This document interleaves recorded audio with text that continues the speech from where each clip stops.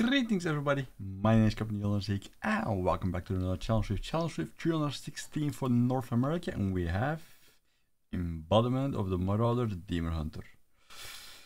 We have the full set and we have FNR, which is very good for this particular build. We have an Enforcer because it is, you run with a companion, so it is somewhat of a pet build. You also have Mirror Teardrop of the Sword Weaver.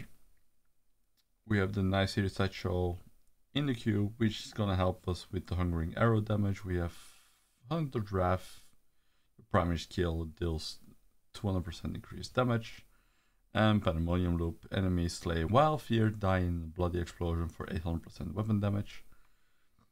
We have the Bomber Sack Bombardier, which gives us 2 additional sentries. And they will shoot your multi-shot. Alright. What I want you to do is get rid of Spycraft. Just yoink it out. You will not use that one. You will not use Spycraft in this entire run. Like, I did not press it. I did not use it. It's useless in this build, and other than taking up space, that's all it does. Alright, so what I want you to do is, when you run up towards mobs or elites, activate your companions, place down your sentries, activate your vengeance, and then swap between your Hungering Arrow, and multi-shot. And you will be a god.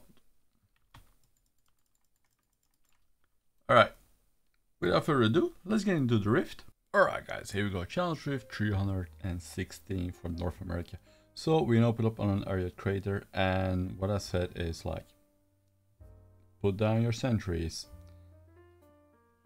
and spam your multi-shot and then your Hungering Arrow, so it's like your managing of your hatred is stable. You can use your vengeance, it will boost your damage a little bit. All for the good times. Alright, next floor. Desolate Sands. We find a Conduit here instantly, and then basically we just let most of the Conduit do his job. Also beware, it's a very squishy build, but it's a very strong one.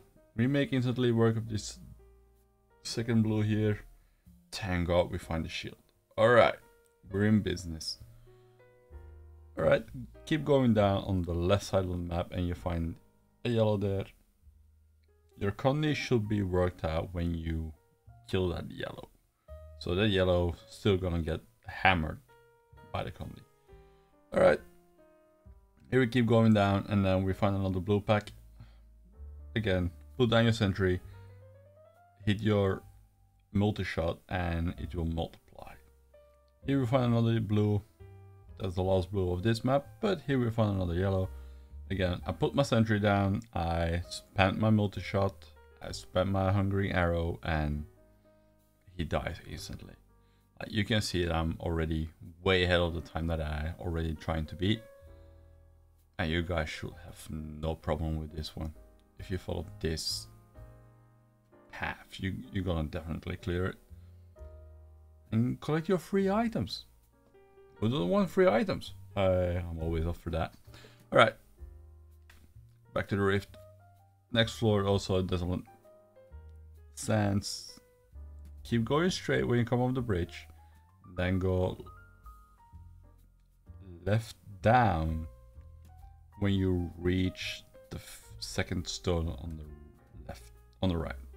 And then you just go to this yellow-blue pack here and then make quick work of them, put down your sentry, use your vengeance if necessary, and spam that multi-shot, and then that's it.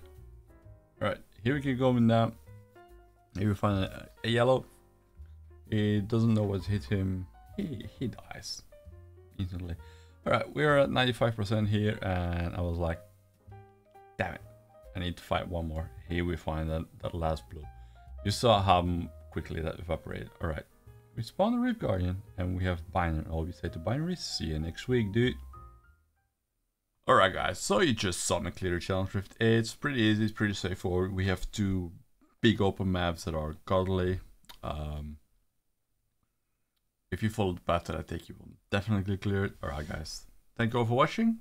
Have a good one. Stay healthy, stay hydrated in the heat if you have a heat wave going on. And see you on the next one. Bye bye.